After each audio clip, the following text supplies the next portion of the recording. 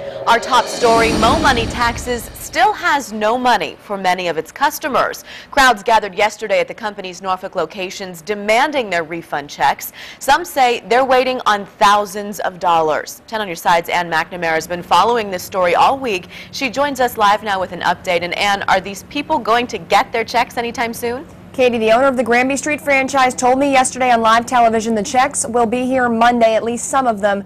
Meanwhile, other customers have taken matters into their own hands. They say they got the number of Mo Money Taxes CEO Markey Granberry from some of the Norfolk franchise owners, so they texted him. Tonight, they've given 10 on your side permission to share those messages and to share his responses. Where's my check? That's the question all of these people want answered. The IRS is basically verifying to us that our money is here in their bank account. Friday, crowds gathered at Mo Money Taxes in Norfolk. On Granberry Street, owner Mario Brady told us he printed 50 checks and 30 did not clear. The banks have refused to cash their checks, saying that there is fake. I mean, that is unacceptable. At the Brambleton Ave location, angry taxpayers broke windows.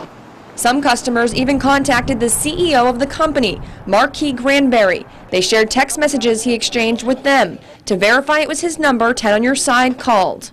Hello, you reached the voicemail of Markey Granberry. I'm sorry I wasn't able to accept your call. One customer texted, "This is urgent. It may not mean anything to you, but this is mine and my son's life, and I have my 5-month-old nephew and nowhere to go." She says Granberry wrote back, "You can either raise hell or pray." He told one customer, "Your check is not in the batches. I have the processor doing special research on you today." But when the customer called him, she says Granberry did not know her name. In one text, he gave this explanation.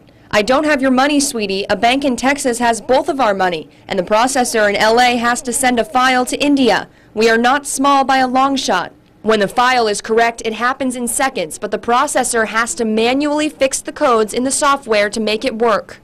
None of what they're saying is going to add up. It doesn't make any sense. And because text message seems to be the best way to reach Granberry, I texted him myself, asking for an interview, still waiting for his response. I called because they need to be exploited. Plain and simple as that. One customer showed me a text Granberry sent that says, quote, "Call your lawyer and channel 10. I bet they can't help you like I can." Granberry texted the same customer, quote, "I'll be in Norfolk next week." We will stay on top of this story and will bring you any updates on wavy.com. For now, I'm Ann McNamara, 10 on your side.